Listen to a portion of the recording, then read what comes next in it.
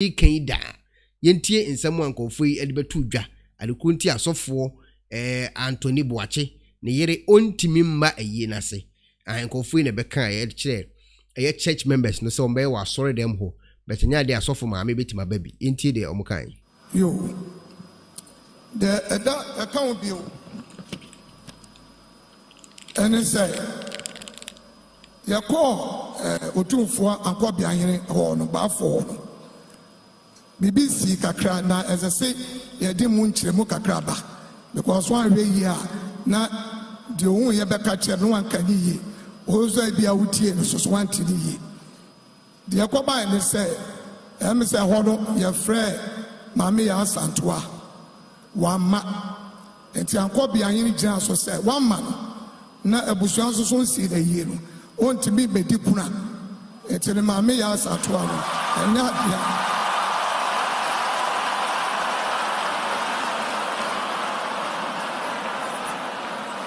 anya dia obetimi aba 1 week nase mesram sa decision we no free yan asafo mpanifo free eye abusua ye nyina akohia abusua asafo ne ma also yenya tiase atonsa fred wama so wamfa reason bi amre nana tinana ejina so ena ode ebu asam no etina de nana akwabia hene eka ne ye dia betuma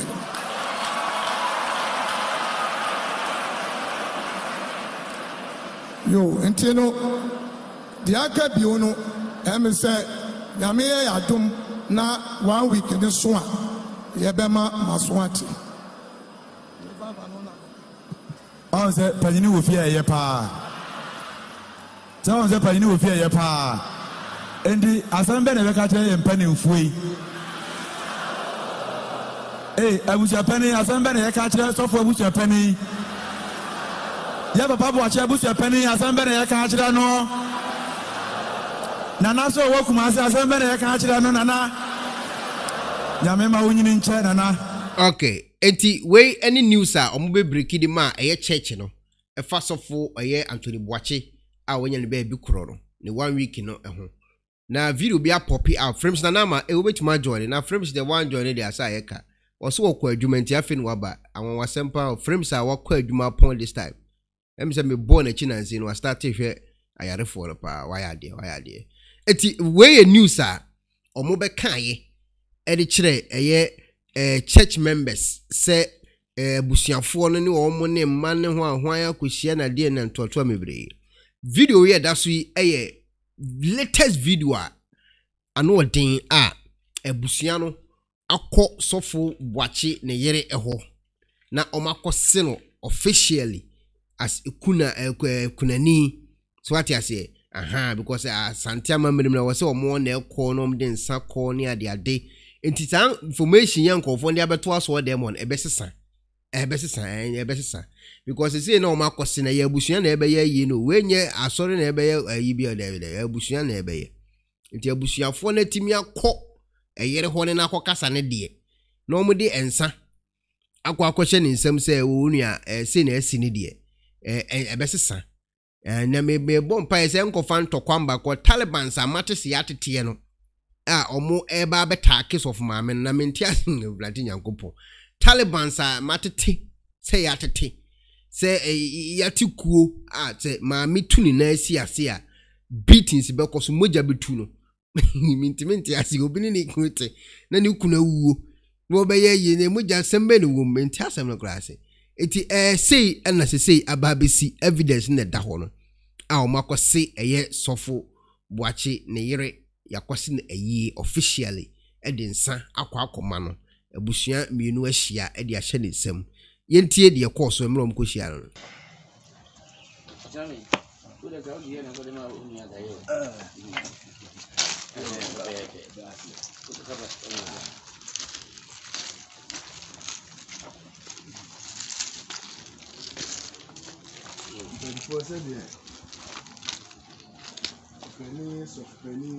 me ko fa baye ni tun se mi amese ndi ani mu na me mesi oba kwa ni se reverend to be watching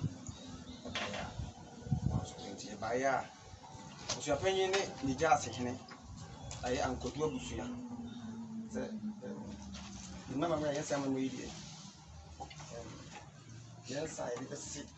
training na yi to the baya aye sie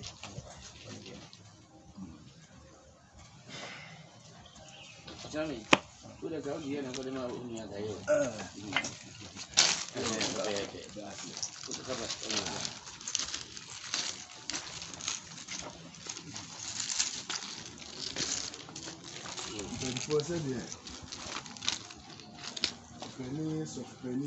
Enti sese ni de memene abusua di nkomo kakra no eja Ekuonaba na ye bomidua kakra ya Nyankopon adom manya nwi de meye abusua meka abusua ho na ye nyina yesu papa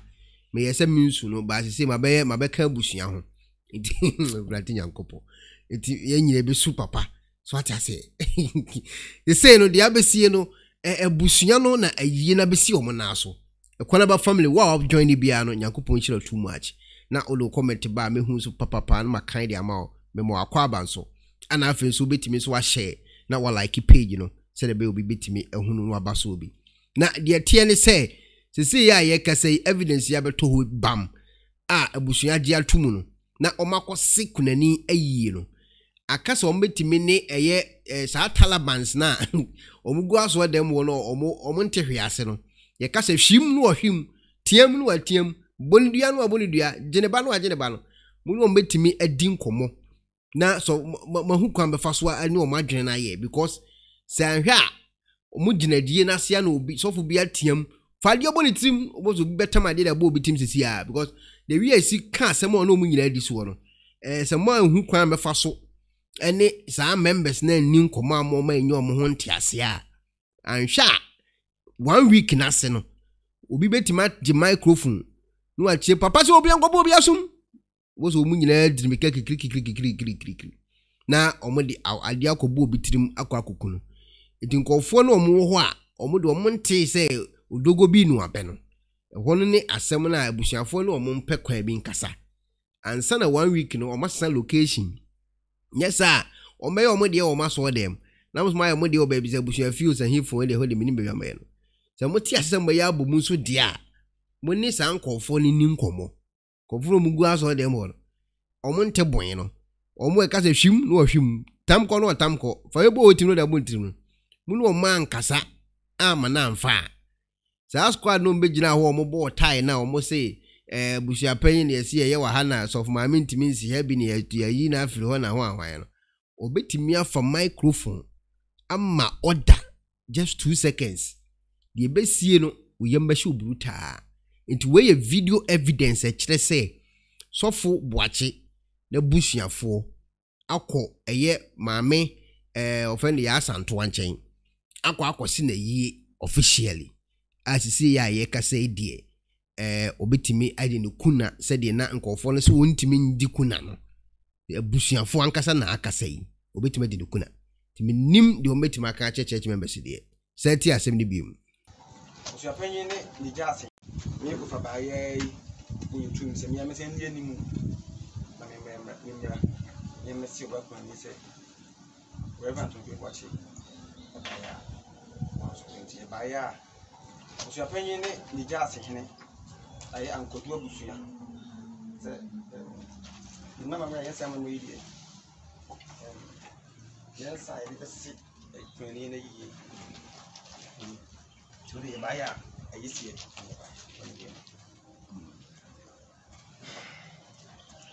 Jami,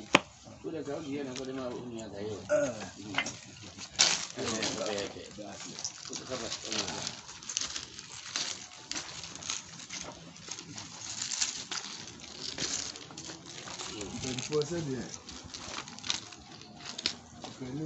I see my baby bush penny dear. From Stanama, me no never quay you. I see my baby bush penny. You never cost a ye be. Near Koshama, and you may be beard than our cross. So come. Till ye time we draw. Your mamma schedule Nina, Nina Akushia. Oh, yes, na be beer. I come. Not me the problem ye ba cope. Sound call for Monte Bueno. Or more Casa or Montino. Or more Lomotibi or Mubo Monsemono. So for mammy, Ain't me ba 1 week ni bi. Yeah, ehon no na ya problem no. So for mami, ya won't me dikuna. Yeah, ehon no san kofo ehon na me problem no. Enya we no mo keka no there. San kofo no mo go almost bear to say 10,000 say 20,000. Omo ho no. Omo a ye ka bibia o magju je no. Obi aba wabawo wantimi antena so dem ha waja asore no bompa na gine ba no jo magino ompe bakra no woje no sankofo mu o matwitwa bra obi wo twa bra oni time obewo oni kunu oni hye obi oni onware wo bompa ya je obi ba oni chese oni plan bi wo de bewo sankofo no komo na meme di wu what I say omo a de obeka bia no ye jo no omo mu guo san squad wi mu ehon ne nkomo no we mu de so metima solve ne tem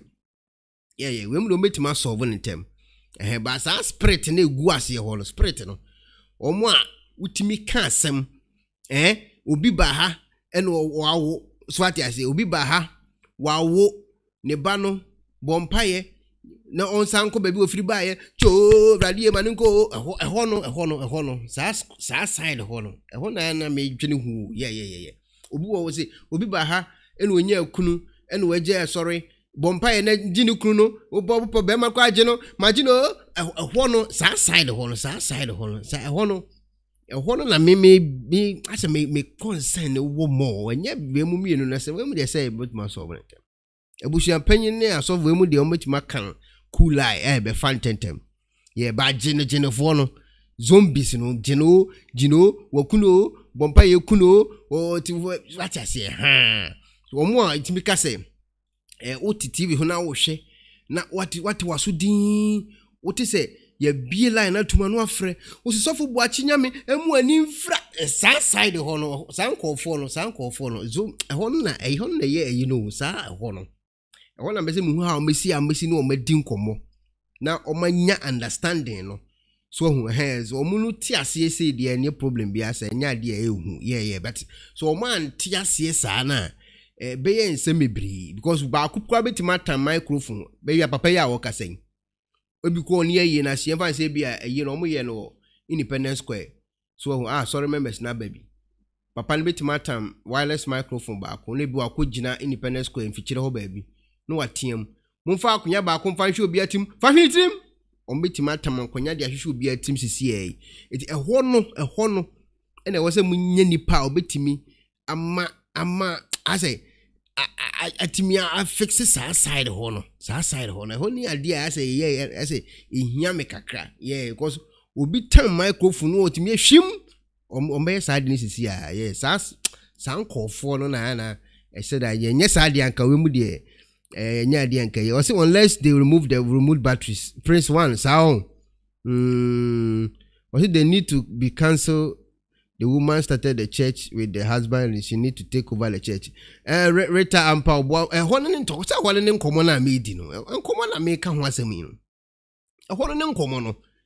Yeah, it is uncle for no, almost honor hear me, and yeah, we would say, yeah, Papa Yawoka say, oh, and yes, simple, say we dear Wakasa. So what I say. Some sad decision way no, a free young as a from penny for a free. Ebusia ye nyina akohia ebusia asafone ma also yenya tiase atonsa fred wama so wamfa reason bi amre nana tinana ejina so ena ode ebu asamno etina na we kwanye nsem wole munti asma meka we nsem huna na mfansa me Ekuonaba me osofo na meni asase so a na me church members omo no me ti omo ye church no so ati ase omo momu no etimi etina asoil dem e fa me ho plan wa bra mabusuafo hey ekwasa me green obi na ne kuna o obi na ne kuna o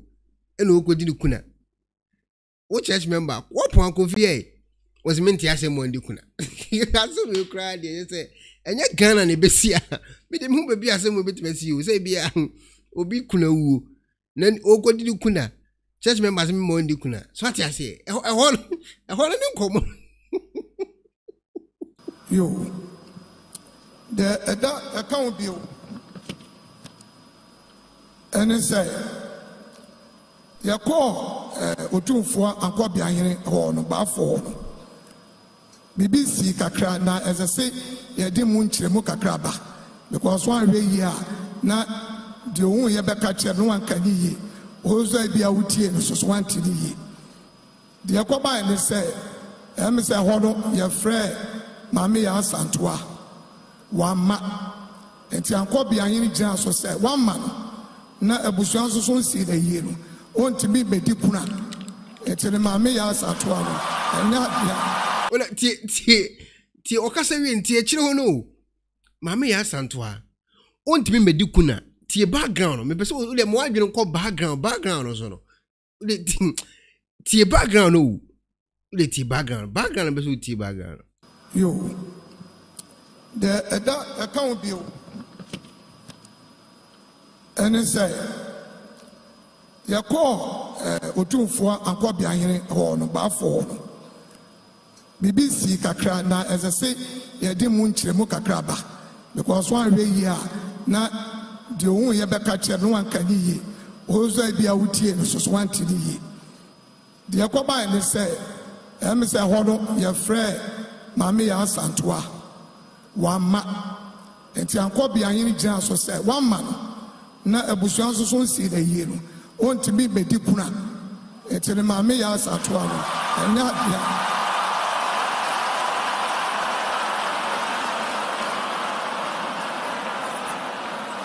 anya dia obetimi aba 1 week nase mesram sa decision we no free yan asafo mpanifo free eye abusua yan nyina akohia abusua asafo ne ma also enya tiase atonsa fred wama so wamfa reason bi amre nana tinana ejina so ena ode ebu asam no etina de nana Ankwa Biahene eka ni ye dia betumani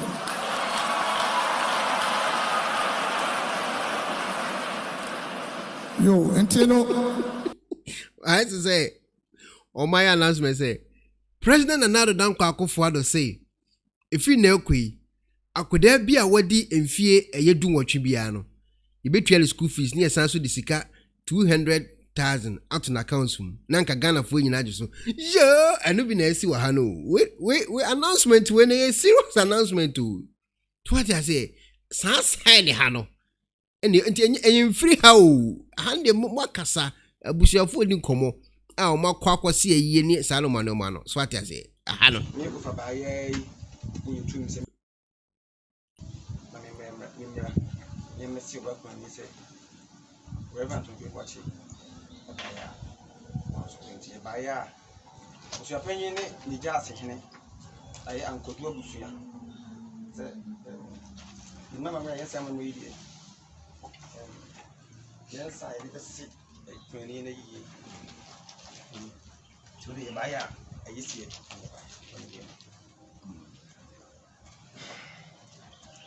Jami, tu dah kau dia nak kau dengar unia gaya.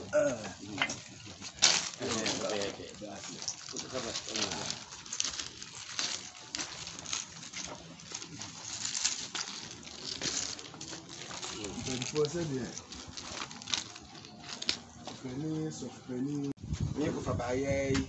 ni tum se me amese ndi ani mu na me mesi wa kwa ni se Reverend to be watching Baya Osofo ni Yaa Asantewaa ayi ankodu abusua se na mama ya yesa mama yi yes I did sit Ekuonaba na yi tuli baya ayi sie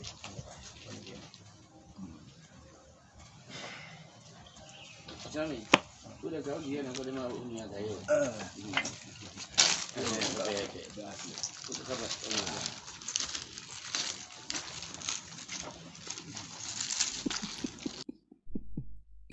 Hey, Prince One when you I go to comment section when you cry for the Prince One. What's the announcement na she go?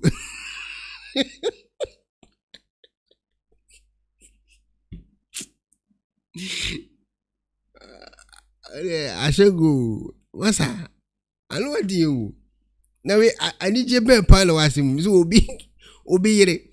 O medikuna when you a bit your color. Me go for baye. You too, say me, I'm saying, any moon. I may see what when he said, Reverend will be watching. Baya, your opinion, you just I am good. Remember, yes, I'm a media. Yes, I did a sick 20 years. So great.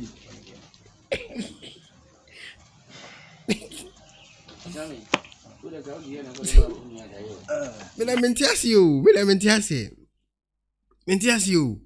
Obi yina ndi kuna mpacho yetu obi kana. Sebia. Obi na ni kuna wu. Ene yesi mani ndi kuna. Wa wani aje no. Adi afaso na benyafi mentiasem no krasi o. Ontimi ndi kuna. Ye mentiasio. Yo. The account bill. And it say, ya call otumfo akwa bianyere ho no ba fo no. BBC kakra na as I say, ya di mu nchiremu kakra ba. Because one way here na the one ye beka kire no wan kan yi. Ozo bia wutie no so wan tini yi. The akwa ba ne say, em say ho no ye frɛ Mama Yaa Asantewaa. Wama enti ankɔ bianyere gyina so sɛ wama no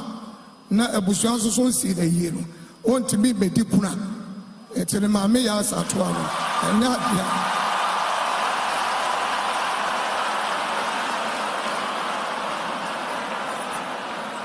ɛnyɛ adea a obetimi aba 1 week n'ase mesram saa decision wei no free yɛn asafo mpanimfoɔ hɔ free eye abusua ye nyina akohia abusua asafo ne ma also yenya tiase atonsa fred wama so wamfa reason bi amre nana tinana ejina so ena ode ebu asam no etina de nana akwa biahere eka ne ye de abetomani